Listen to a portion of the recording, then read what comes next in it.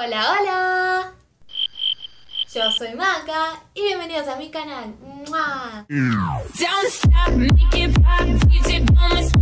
¿Cómo andan, gente hermosa, bella de mi corazón?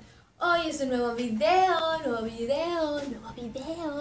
Hoy les voy a estar enseñando a hacer agua de rosas o un tónico de rosas, porque me lo han pedido mucho en los comentarios. Ahora, el tema es que no pude conseguir rosas por toda la situación, está bastante complicada.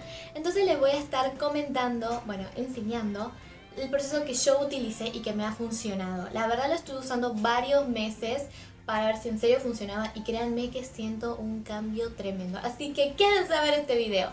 Bueno, lo primero que yo utilicé, fueron aparte el ingrediente esencial, son las rosas.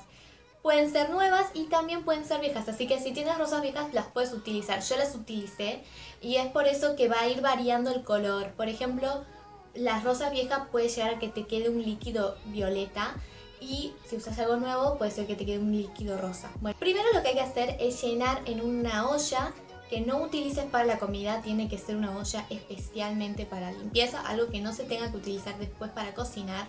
Vas a ir poniéndole agua, la cantidad de agua yo utilicé una taza y vamos a sacar pétalo por pétalo y ponerlo en la olla.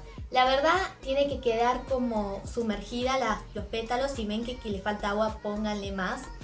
En la cajita de descripción voy a dejar las medidas exactas. Y después ahí lo vamos a hervir a fuego lento, entre 10-15 minutos, y te tiene que quedar como una consistencia de líquido, donde las rosas tienen que quedar por lo menos lo más posible como más pastositas y todo. Luego lo vas a colar. Yo utilicé un colador chiquito, o esos coladores chiquitos que son como para infusiones. Tenés ese colador, puedes usar un colador normal. Cualquier cosa lo tenés que lavar muy bien, eso es muy importante. Estar caliente el líquido, así que vas a tener que esperar un poco para que se enfríe. Yo lo que hice fue al inmediato, fue colarlo y luego cuando ya tenía líquido lo puse unos 10 minutos en la heladera y luego ahí lo saqué. Y luego vas a dejar ese líquido, lo vas a poner en una botella o en un recipiente. Lo pones en un envase acá, como acá una botellita. Si no tenés de rociador también puede estar de tapita normal.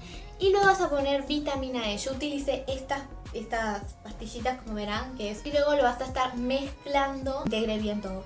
Y listo, lo pones en el recipiente y ya está. Y esto te lo tenés que utilizar, lo agregarlo a tu rutina, te lo tenés que poner antes de irte a dormir.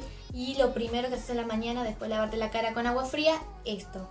En caso de que no tengas este rociador, lo que puedes hacer es humedecer un algodón, un pañuelito, te lo pones en la cara, lo dejas 10 minutos y luego te lo enjuagas con agua fría o agua tibia.